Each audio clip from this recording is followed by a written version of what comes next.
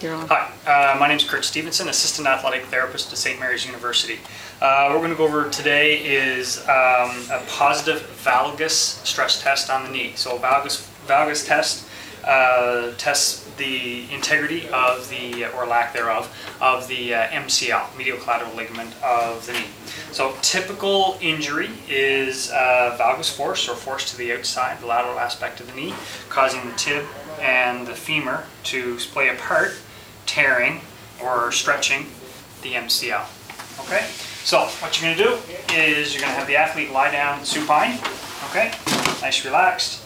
Top hand, right hand, is going to be on the femur.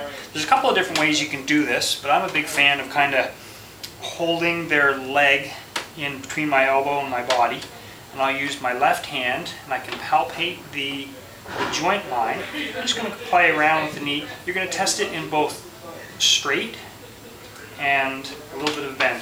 And just nice and relaxed for me there, Ashwin. So what you'll see is, and feel, gapping in that MCL. And there's often pain too. That's it.